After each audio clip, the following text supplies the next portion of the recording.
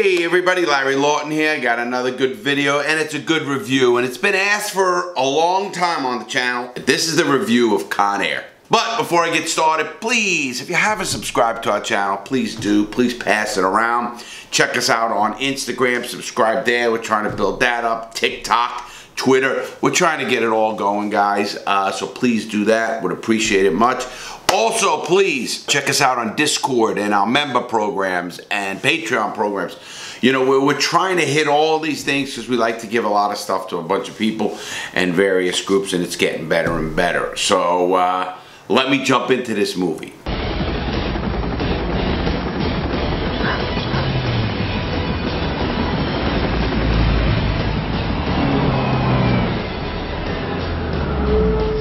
You know, the movie brought back a lot of memories of Con Air, you know. I was on Con Air over 16 times, let me go by that. So, stuff on that plane was such bullshit, and obviously it's a movie. I did not know this when I did some research. The movie grossed $225 million. Cost $75 million to make, so it's a box office success. Obviously, I like Nicolas Cage. Yeah, I think the biggest thing on Nicolas Cage to me was the long hair. It was weird for me. Close door number 1. This one's done it all. Kidnapping, robbery, murder, extortion. Foxtrot Charlie, perimeter is secure. You are clear to release. His name is Cyrus Grissom, a.k.a. Cyrus the Virus. 39 years old, 25 of them spent in our institution. When they're transporting people, now, on the real Con Air, they have it where they'll have women on the plane, men on the plane, low security, camp inmates, or even, and then maximum security going to Supermax, maybe going to a different area to be picked up to go to Florence, Colorado, or different penitentiaries. And they're in black boxes, like I was in a black box. And a black box is a device. Here's your handcuffs. And then it goes over your handcuffs and they put another lock. I mean, you can't even do this. Like with a pair of handcuffs, you can go like this, you can move your hands, something like that. When you're in a black box, you can't, I mean, it is torture. You have marks on you, it's unbelievable. They call it the black box.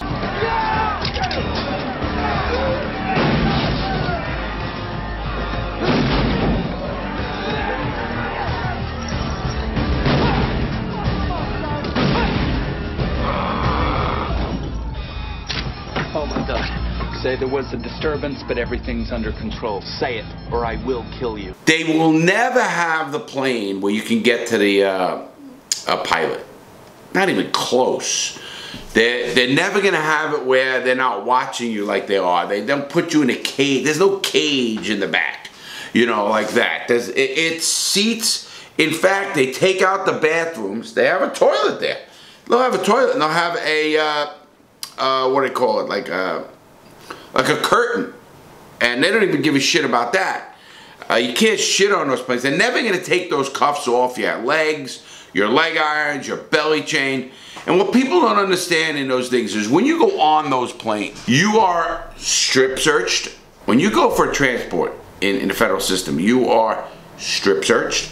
Totally. Taken out by, listen, you're not only strip searched by the prison, you're strip searched by the guys, the marshals. Literally, whole thing. Up, lift the nuts, turn around, spread your ass, make sure they check your mouth, all that kind of stuff. They do all of that. They're making sure that you don't have anything on you. Now, can you steal some? Can you get stuff in there? Absolutely. You know, I talk about suitcasing all the time. You know, people hide handcuff keys. There's different ways to regurgitate stuff up. Listen, where there's a will, there's a way. But at this level on the movie, it was kind of funny because they would never let that happen the way it happened. They're not watching. You know, listen, you can't talk on those planes. It's not like, you know, hey, well, you know, what's going on, buddies? You know, let's do this or this. No.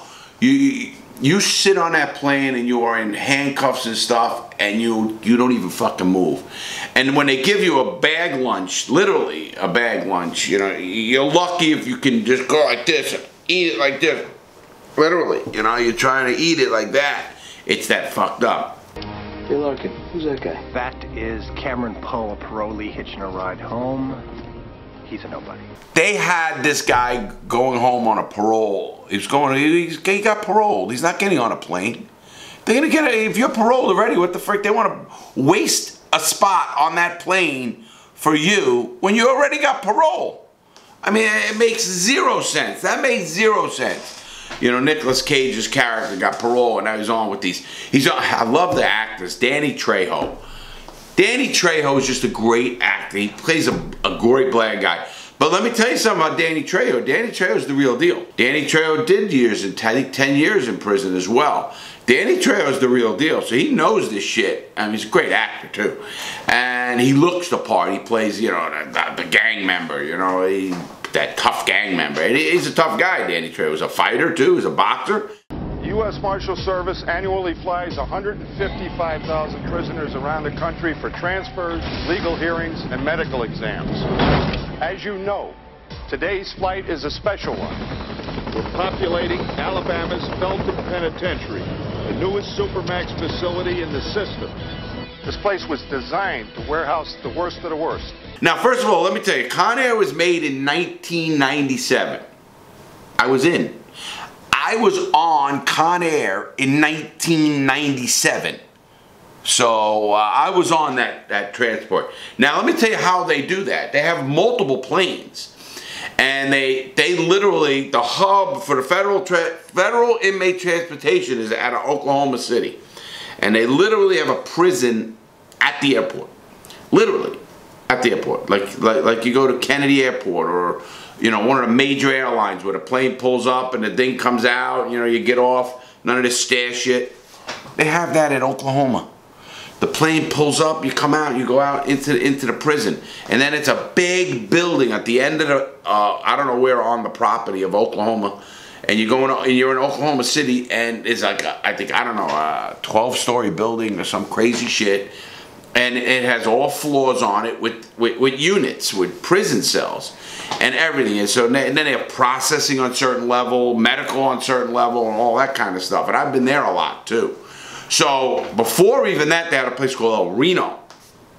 But anyway, in I don't know, it's the late, I think that was in the late 90s that came online, called Oklahoma City.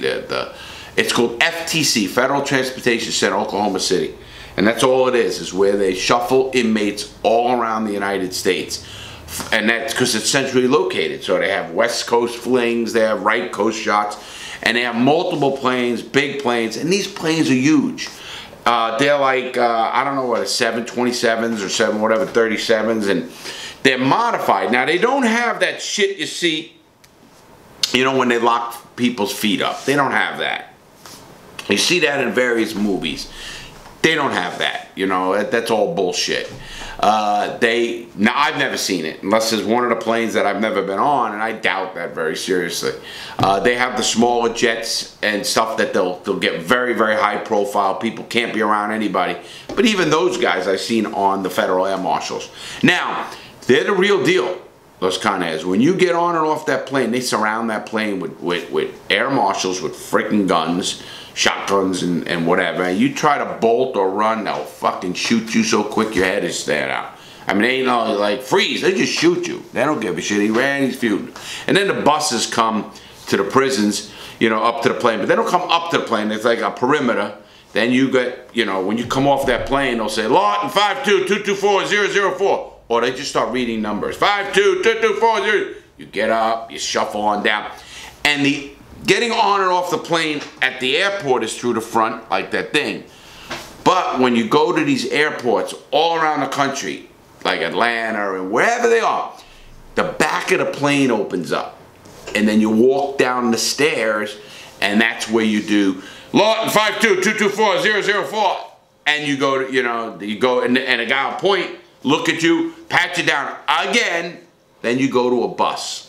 And they'll go, that bus, that bus. Now, each bus might be going to a different facility at that area. Like when I was in Atlanta, you might have one bus that's going to Atlanta. Most of those buses go to Atlanta because there's another holdover there. But if you have if you get dropped in Jacksonville, you could go to Jacksonville, Florida, and when you get off that plane there, you might be going to the holdover. There's a Tallahassee holdover, or you can go actually to Georgia. Literally, they can go both ways. Now, when you go to Coleman, Florida, you know, when you get off, because back then they didn't have an airport at Coleman. I don't think they even do today. They used to fly you into Jacksonville, and then you'd take a bus down to Coleman.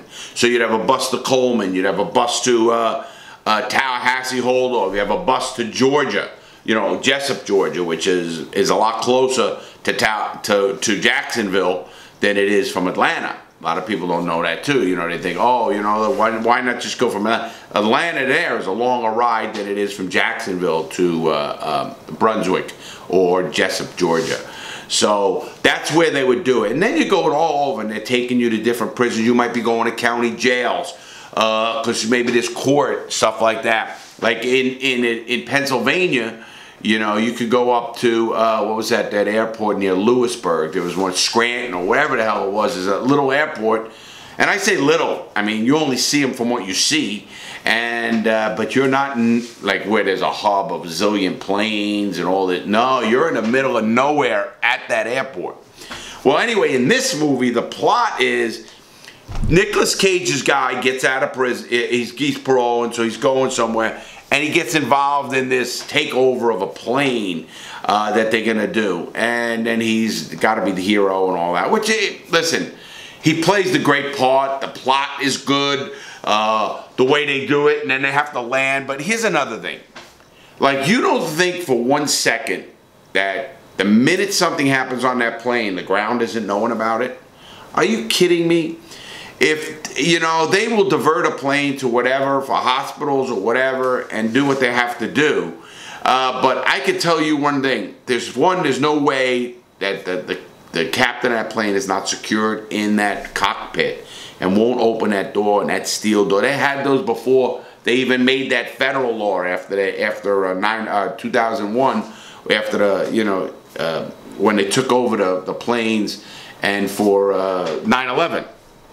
No way they're going to do that. There isn't a chance in Shinola they're going to do something like that without, you know, having it. They had those doors secured and everybody else, and that pilot's up there and he's in communications with the ground. He's in communication with the head guys in the back of the plane. So there's no way you could just take over that plane like that and that nobody know about it on the ground immediately. Then, I loved it. First of all, what they would do in real life is they would scramble jets so quick your head would spin. And those jets would be ready to shoot that plane down, whatever they got to do. I'm sure, I don't know how they work their law, but to be on that plane, you think they're going to let that plane be taken out with all these inmates to go wherever, whether they're murderers or not? That's not going to happen. So, you know, again, a lot of people come to me, oh man, he was great, Tommy Lee Jones. I said, Tommy Lee Jones was in, I think the movie was Marshals or something like that, where a Con Air plane crashes and they go to the scene.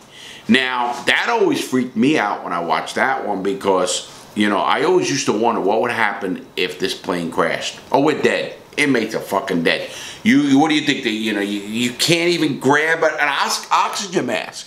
You know, you think they're going to give a shit about you on that plane? Hell no. Those marshals are caring about one thing, themselves.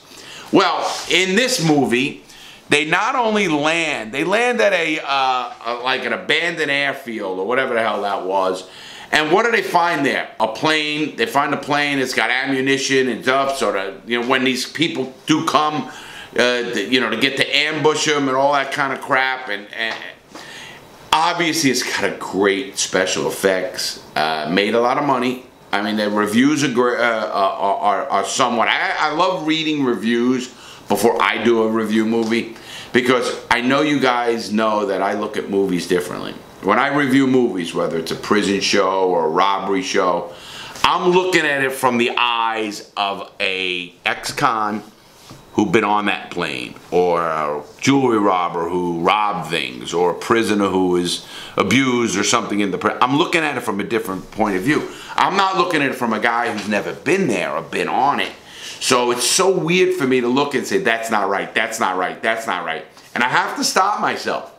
Because if I do that all the time, then if I'm like, wait a minute, I got to enjoy the movie for what it is. And it's just so hard for me because I love movies. I think I told you guys that. I love TV shows and movies. And when I look at it, it's so hard. I almost can't do it. And I see so much that oh man, that wouldn't go. You couldn't open the cuffs like that. It's not that easy. Or it is, or they could have did it this way, and they would have known better, and how it's stuff. And you know, I often wonder when I see Danny Trejo in a movie, if he thinks like me. If he thinks like, you know, because he knows prison, he knows the hole, he knows jail, you know.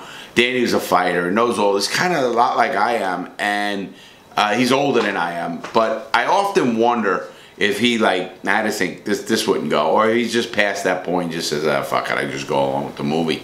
And I'm sure he's getting paid good money and all that kind of stuff, but he's a great actor for those movies.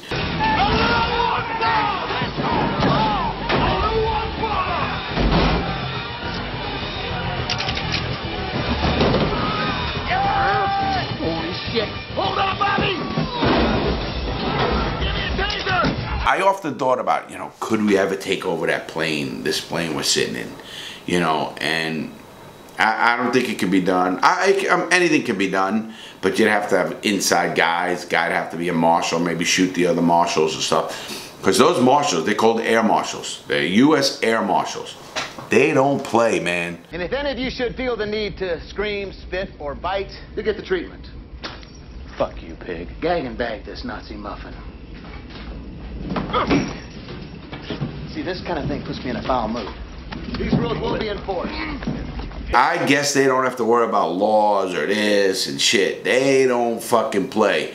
They will beat your ass and knock you down, because I guess the safety of that flight is paramount. And if you fuck that up, everybody's dead.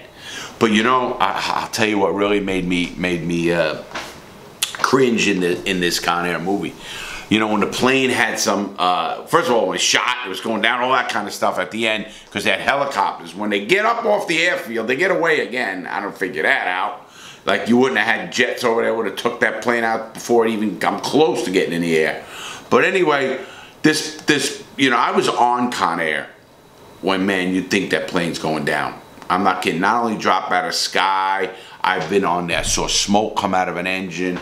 I've been on there when they had to have an emergency landing. I was on Con Air so many times. I'm telling you, man, it's freaky shit. Now, you'd think to yourself, oh, they're not going to let this plane go. You know, why would they, you know, kill the marshals on the plane? And a part of me believes that. But a part of me also knows it's the federal government. And they're going to say, well, we got to get them there, man. And don't worry about that maintenance today. I don't give a shit, whatever. I don't know the whole truth of the matter, but I can tell you this, it's kind of scary to me. It really is.